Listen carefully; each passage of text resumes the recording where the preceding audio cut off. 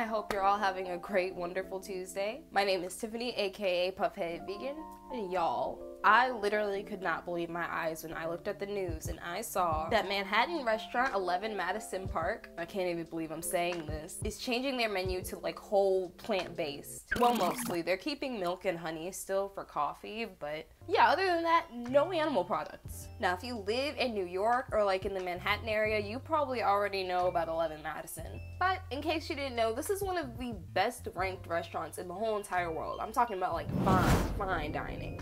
In fact, in 2016, when they released the world's best restaurants, I think it was a list of the top 50, they placed third on that list in 2016. In 2017, they were number one.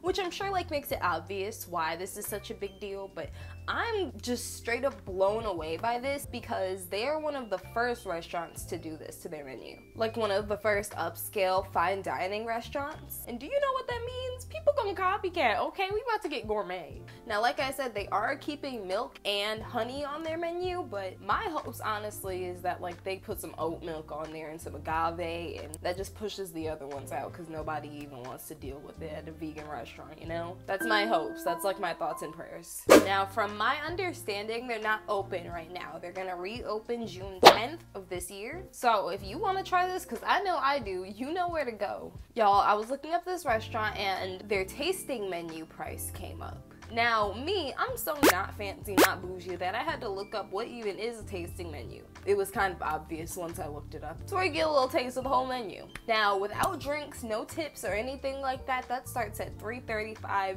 per person. So they're really not playing around with this cuisine, are they? I don't think so. Now, I'm not gonna lie. When I first saw that price, I was like, why is it the same? I mean, naturally, it's the cheapskate in me. I'd be expecting plant-based options to be a little bit cheaper than the meaty ones. But then I got excited because I was like, this restaurant has a name. This restaurant has an establishment, has a way. And everybody's gonna come here. It's not just gonna be like vegan or plant-based eating people. It's gonna be everybody. People who eat meat, vegetarians, everybody's gonna wanna come here simply because of just what here is.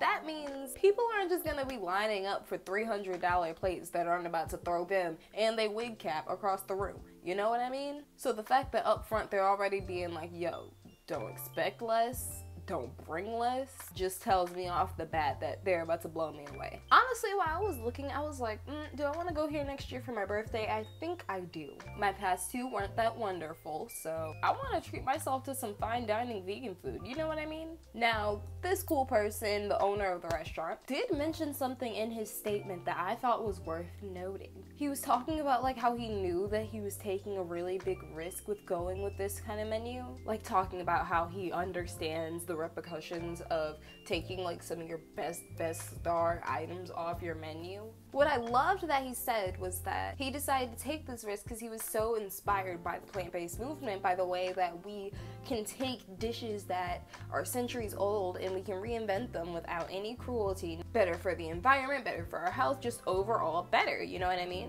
And that's really part of what fuels my like love so much for like veganism, is the fact that you really don't have to miss out on anything. I think when we all start these journeys, or just when people hear about starting these journeys, they think, oh, you're gonna miss out on this, this, and this, but finding substitutes that work along the way is such a fun journey. And it really helps you understand at the end of the day, you're missing out on like 5 things. That's it. In this world of rosemary, thyme, allspice, nutmeg, you're missing out on cow, chicken, pork, egg. Out of the billions and billions and billions of things to eat, you're losing like 5. You'll be fine.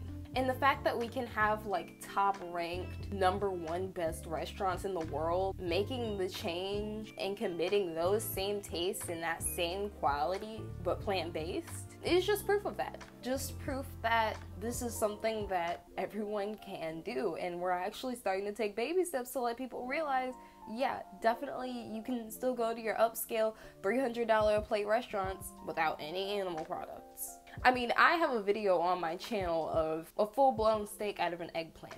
Like, that was Gordon Ramsay, you know what I mean? It's just, the possibilities are literally endless. But what do y'all think? Do you think that's a smart move to make? Do you think that that's a little bit too risky business-wise? Like I said, they don't open until mid-June, so it's definitely gonna be a second before we can actually see how that goes, but I'm gonna be following, and I'm definitely gonna keep y'all updated, so hit that subscribe button if you haven't already, because I really want to know how business does. Well, thank y'all so much for watching. Please also be sure to check out 11 Madison Park's Instagram page so you can follow with them, updates and all that. Be sure to check out my Instagram, Puffheaded Vegan, and while you're at it, you can go ahead over to my TikTok too, which is at Tiffany Odessa. I talk about vegan news, recipes, advice for beginners, or just for people kind of struggling to make their food taste like the bomb, you know what I mean? So if that sounds like your thing, go ahead and follow along with the journey. I hope y'all have a great week. I hope everybody stays positive, manifest your goals, your dreams. Don't forget your veggies, and I will see y'all later on with another video. Thanks so much.